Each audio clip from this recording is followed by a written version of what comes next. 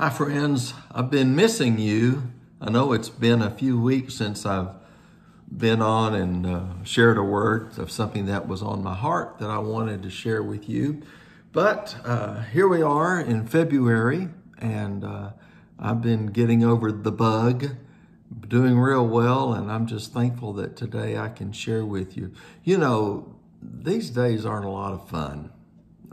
A year ago right now, we were in Ukraine and had a great month of February last year because I teach 2 weeks with the Michael Gott team in Kyiv of teaching English, and then a week at the seminary teaching in Lviv with just some of the greatest young people and worship leaders in Ukraine.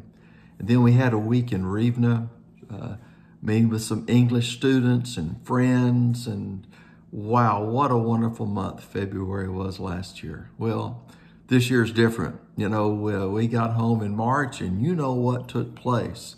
Life has been turned upside down, and travel has become difficult, and we've not been able to get back to Ukraine yet. Travel's still difficult, and how long that's going to be, I don't know. I know I'm ready to go back, but things have changed, and sometimes you can get pretty low.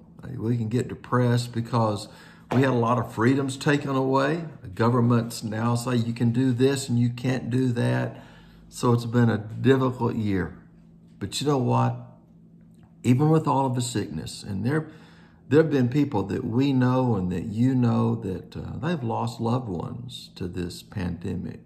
Physically, the people that have died, and then some of you or some of your friends, they've lost their livelihood, they've lost their jobs, they've lost their income because the pandemic has changed everything, and we've been restricted. And well, we're not here to talk about what was good and what was bad about the way things have been handled, but I am here to tell you that you can still have the best days of your life. And you know what I found out? Something happens when God's word and a country song come together. I'm going to tell you how you can be having the best life you've ever had by listening to God's word and listening to a country song. Now that's ridiculous, isn't it? Well, let me show you how. Deuteronomy. In the book of Deuteronomy, chapter 6. If we just want to go to scripture, I can tell you right now how you can be having the best life that you've ever had. Deuteronomy 6. Go down, and I'm going to start reading in verse 4. Listen, Israel. The Lord our God, the Lord is one. Love the Lord your God with all your heart and with all your soul and with all your strength. These words that I'm giving you today are to be in your heart. Well, you could read more. But what this is saying, you know what? You need to be living more passionately than you've ever lived. And you need to be loving God and serving God with all of your heart and with all of your soul and with all of your strength. Today is a time to be living passionately because days and time are important. And those of us that follow Christ realize, boy, if time ever mattered, it matters now. It's time to serve him and love him with all of our heart, with all of our soul, with all of our strength. Well, we're attacking different areas of our life passionately. We all have different passions. Now, one thing I can't tell you today, boy, your passion's all distorted and you're wasting your time. But I want to encourage you to do this. When you think about loving God and serving God with all of your heart, with all of your soul, and with all of your strength, take your passion, put it up to God's word. Say, God, is this that I'm giving my life to? Is it in a way that's loving you with all of my heart, with all of my soul, with all of my strength?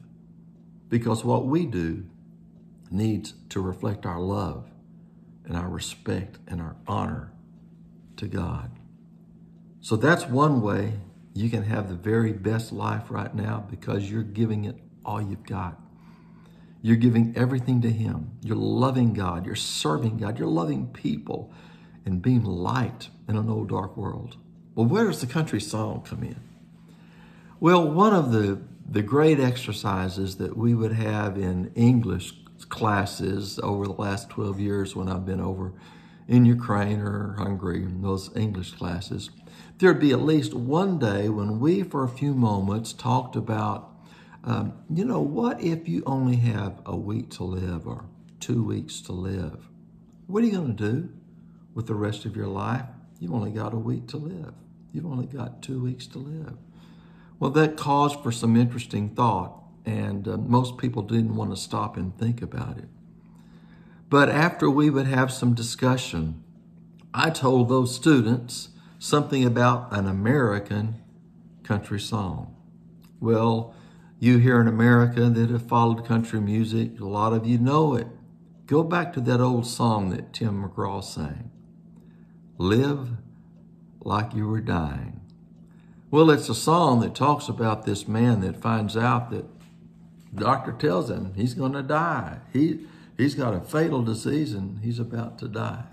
So what does this man, Tim McGraw, in the song do? Well, he goes out and he climbs the mountains and he goes skydiving. He does all of those things that he's always wanted to do, that he'd put off doing.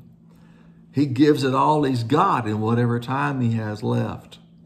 And then there's 3 things that are really, really strong in that song when it says, he loved more deeply. He spoke more sweetly. He gave forgiveness, hid me denying. Oh, I hope you get the chance to live like you're dying. Who do you need to share your love with? Who do you need to speak more sweetly to? Who do you need to forgive today? You know, I think back to about a person that was a very good friend of mine and was sick for several years. And I kept saying, I need to go see them. They live across the country, but they've been sick, haven't seen them in years. One of the best friends I ever had. I need to get on an airplane and I need to go see that friend. I never did. And that friend died. I put off something that I should never have put off. Well, there's some people that today you need to call or send a message to or write them a letter, be in touch with them and say, you know what, I love you. How you doing? You mean a lot to me. And I want to tell you while I have the opportunity. Or perhaps somebody you need to forgive or you need to ask forgiveness of. You need to send them a message, say, I was angry at you for years and I've done you wrong, you've done me wrong, but I forgive you. Now that's some of the best things you can do these days to have your best life. Love people, forgive people. Maybe your child or your grandchild, they've been wanting to go fishing and you've just been too busy and, well, I've got to do this and that. You know what you need to do? You need to make time this next week and go up to that child and say, you know what? We're going fishing. You drop everything you've got. I've been telling you I'm going to take you fishing. We're going fishing. Live like you're dying.